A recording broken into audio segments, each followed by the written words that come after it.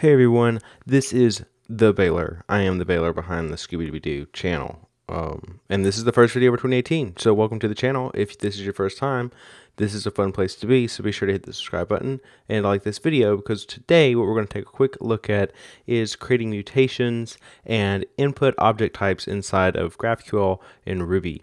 So we are playing around. Bitcoin is not a thing anymore, but it kind of was a big thing, and so it's kind of a big thing now, but it's not really as much as it was, but it is kind of still.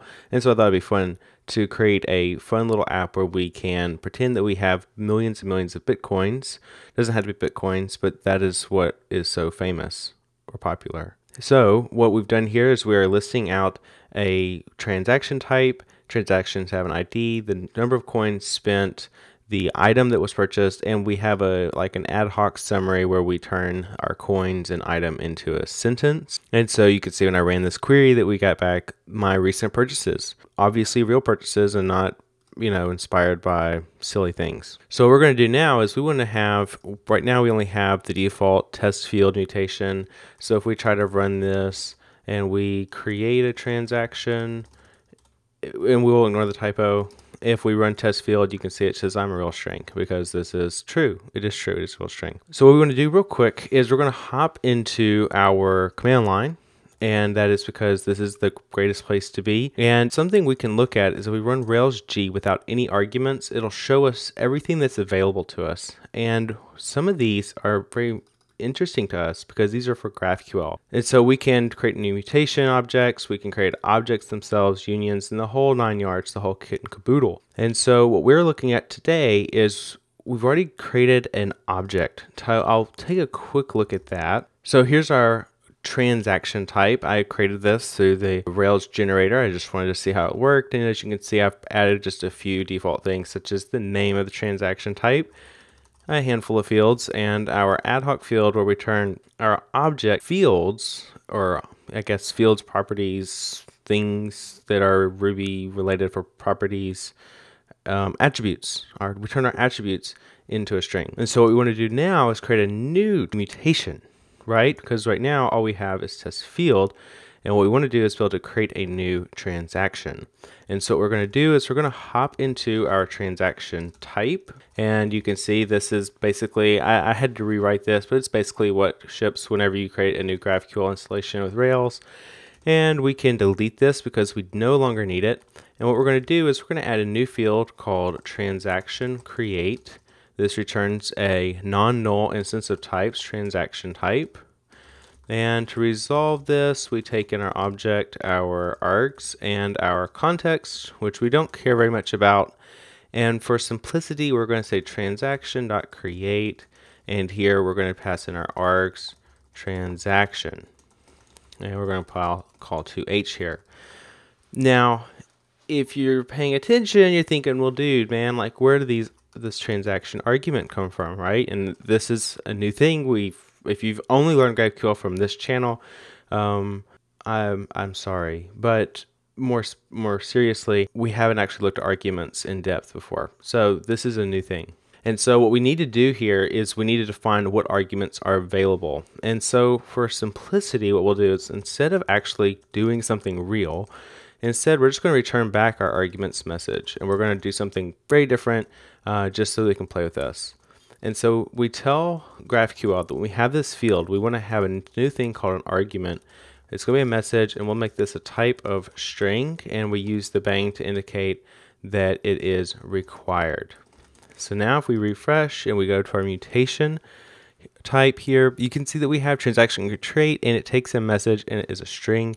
Returns back a transaction. That's wrong. That might actually cause a problem. So we'll change that type to string. So perfect. So now we have transaction create. And if we try to run this transaction create, if we try to run it without anything, you can see it says we're missing the required argument from message. And so this turns it into being like a function almost. And so you can see we pass in a message, and it's just an object, and we say hello world. And when we run this, you can see that GraphQL gives us back this transaction create for hello world. So when you define an argument, you actually use these like a JSON object or keyword arguments in Ruby and Python. And so or I guess they're not really the same in Python, but they're similar. They have the same name at least. So we're going to undo our changes here. We're going to get back to the good old days when we just had this transaction create, but we took in an argument type for transaction. What we want to do here is, before, when I did this argument for message, I said this was a type of string.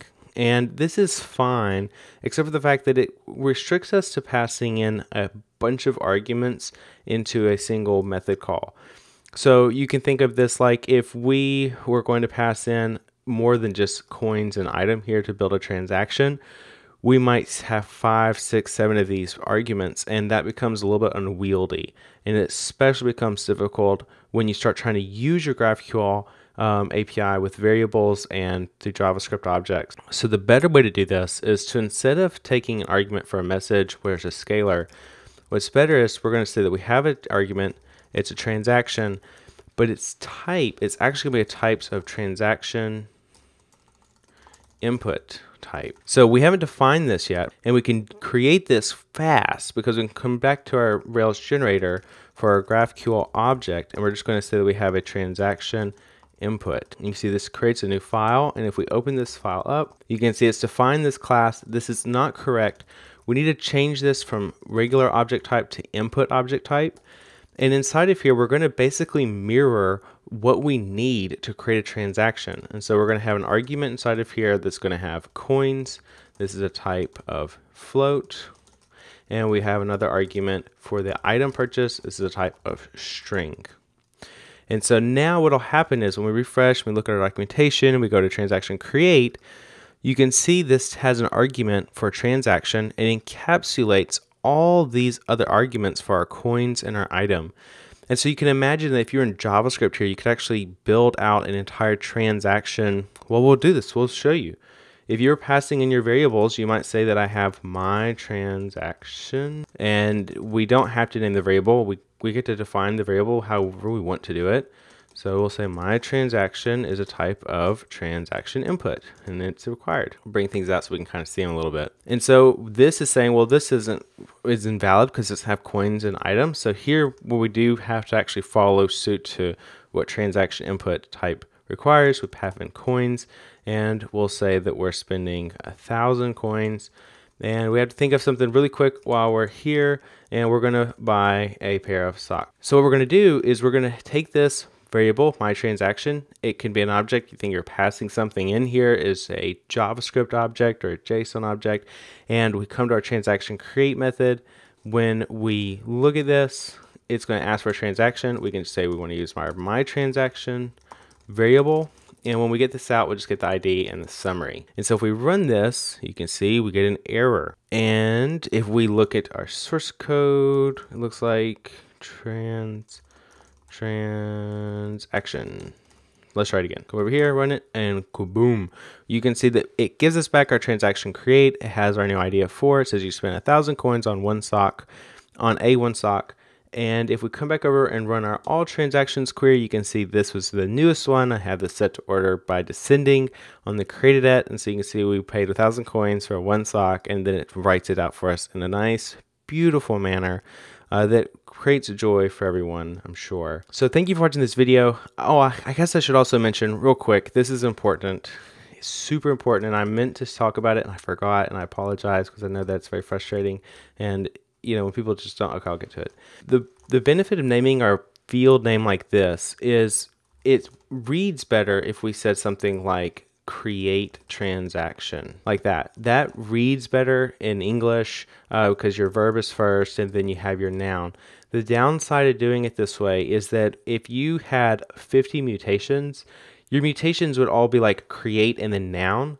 It's easier for when you're looking through documentation if you put all your nouns first and your verbs as the second word, because then when you're looking at documentation and you hop into like, I want to see what's on the mutation type, you would see here's everything for transaction. And if you had more things like items specifically, you might say, well, here's all the items and here's all our wallets, and whatever happens with Bitcoin and cryptocurrencies that I don't fully understand, it makes sense to having the nouns first because it groups everything together. And so that is the reason why it's called transaction create, and this is called just transactions. Of course, this is verb for or noun first as well. So naturally, I've just did a fantastic job segueing into a conclusion that this video is over. If you have any questions, or if you have anything you'd like to see, I plan on next week having a video where we take this mutations, what we've learned here, and turn this into a subscriptions with GraphQL so that we can actually watch a web application update in real time as we play with their transactions. Most likely it'll probably be the same thing. If not, it'll be something different, and I'll show it to you then. So thank you for watching this video, and goodbye.